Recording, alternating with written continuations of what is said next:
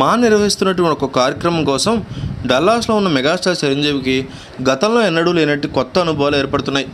అక్కడ మీడియా కూడా దీని గురించే మాట్లాడుతోంది.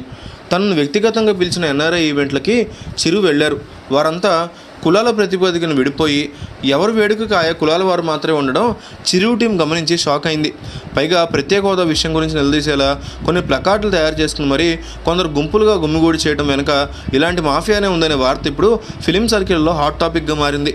అసలు గతంలో లేని విధంగా దేశంలో కాని దేశంలో ప్రవాస భారతీయులు కులాల ప్రాతిపదికను విడిపోవడం చూసి చిరంజీవి అవాక్కయ్యారట. అయినా ఈ మకిలి ఇప్పటిది కాదనే విషయం చిరువుకు తెలియదు కాదు. కానీ కులమతాలకు అతీతంగా హీరోలను ఇష్టపడే దశలో ఈ పరిస్థితుల్లో అమెరికాలో కూడా ఇలా విడిపోయి గ్రూపులుగా మారడం ఏంటంటూ చిరు నిజంగానే బాధపడ్డారని చెప్తున్నారు. మన దేశంలో వనభోజనాల పేరుతో దాని ఒక సాంప్రదాయంగా మార్చి కులాల వారీగా అది కనుక జరగకపోతే అదేదో తప్పన్నట్టుగా భావిస్తూ ట్రెండ్ మొదలెట్టారు. ఈ జాడ్యం నెమ్మదిగా అక్కడ కూడా పాకేసింది.